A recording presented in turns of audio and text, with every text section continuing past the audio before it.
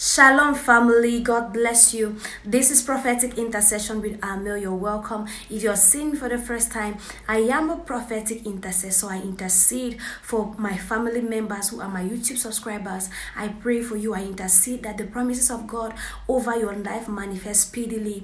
I give you prophetic words, prophetic declarations. We come on live to pray and decree and declare the word of God upon our lives every day. I am here as the voice of the Lord to you. Please, if you're yet to become a part of this family, kindly consider to become a part of us by subscribing to this channel and turning on the notification bell so that whenever there is a new content, you are not going to miss out on it. Hallelujah. And so I came across this scripture today and it ministered to me differently. And I thought to share it with us. It ministered to me differently. Jeremiah chapter 29 verse 11. Jeremiah 29 verse 11. This is God talking to Jeremiah. He says, For I know the thoughts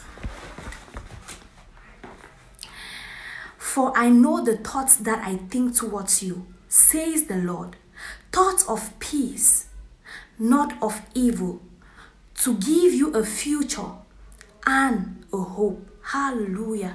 Hallelujah.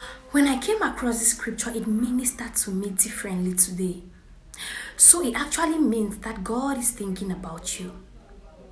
God is thinking about you. He says they are thoughts of good and not of evil, to give you a future.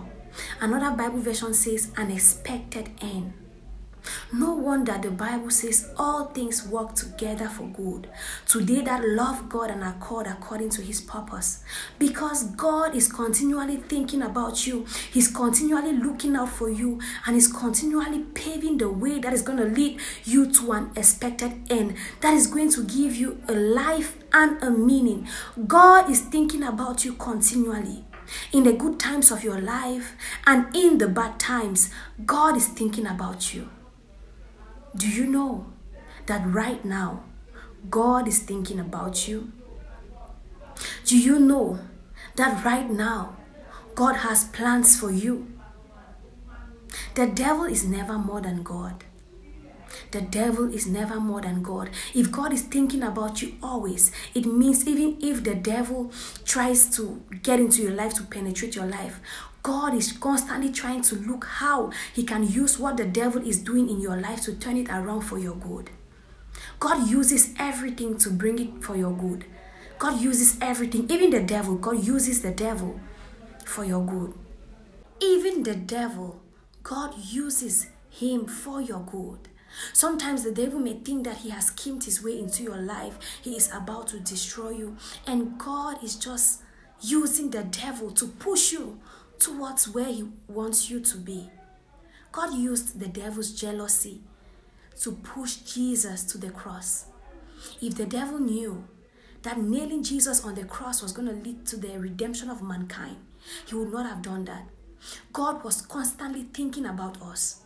When Jesus was suffering, when he was being flogged and nailed on the cross, God was constantly thinking about us. God was thinking about us. And right now, God sent me to tell you, he is thinking about you.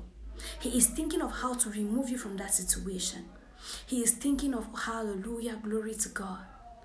God says he is not looking at where you are right now. He is preparing your future. I just heard that as I was releasing these words. God says he's not thinking about where you are right now. He is preparing your future. He is preparing your end. He is preparing your tomorrow. He's not looking at what is happening right now because he can turn that situation around in a fraction of a second. God is thinking about you, and they are thoughts of good and not of evil. Hallelujah, glory to God. They are thoughts of good and not of evil, to give you a life and a meaning. That's what another Bible version says. It says to give you a life and a meaning. Go about your daily activities today knowing that God loves you, that he is thinking about you. He can't stop thinking about you. He's thinking about how to make your life better, how to make you a better person, how to bring that promise to manifestation in your life. God can't stop thinking about you. He says he has written your name in the palms of his hands. so that he cannot forgive you. Your names have been engraved in the palms of his hands. That's how much God loves you, and he is thinking about you. That is your assurance that this situation you are into is not unto death, but for his glory. He's going to glorify himself. He's going to glorify himself in this situation. It is not unto death. It is not unto disappointment. It is not unto hurt. It is not unto death, but it is for the glory of the Lord. God has written your name in the palms of his hands. He can't stop thinking about you. He can't stop making plans for you. Hallelujah. Glory to God. I pray your faith does not go down. I pray you do not give up until you see the glory that God has prepared for you.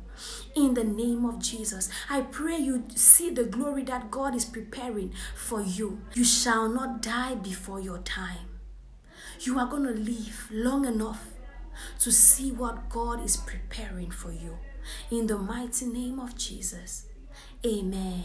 God bless you.